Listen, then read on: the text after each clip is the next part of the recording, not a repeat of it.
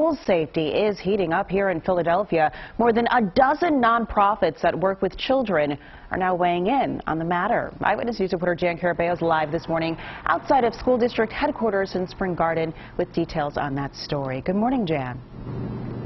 Janelle, good morning. 14 nonprofit organizations that work with children and their families here in the city of Philadelphia issued a statement yesterday urging Philadelphia teachers to go back to the classrooms. And then once they're asking the teachers themselves to self-assess, take a look at the building, assess the building conditions for themselves.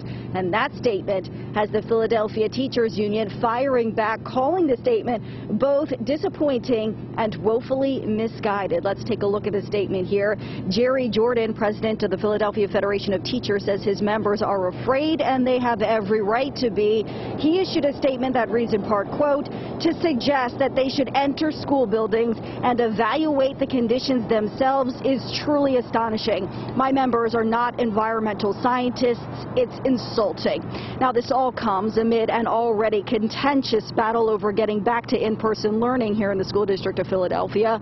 Earlier this week, as many as 2,000 pre-K and through second grade teachers were supposed to report to classrooms to begin planning for the return of students to hybrid learning. Instead, many educators rallied outside of dozens of school buildings across the city, saying it is still too unsafe to return to classrooms. The teachers union says the school district has not done enough to implement proper safety measures at school buildings.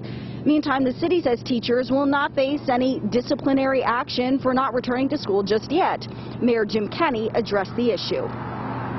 You're not going to be able to force people to go to work. I mean, especially in this environment. What we're going to do, we're going to send the police out to pick them up and take them to the classroom. We agreed to do a mediator, which we're doing. That's the process we're following. In the meantime, we're getting chopped to vaccinate people, I believe, starting on the 22nd.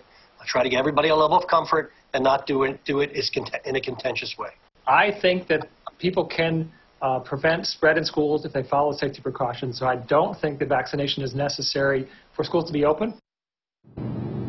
And that was Philly Health Commissioner Dr. Thomas Farley weighing in. Even though Farley says vaccines may not be necessary for the reopening of schools, the health department, in partnership with Children's Hospital, will be offering COVID vaccines to all school employees starting February 22nd.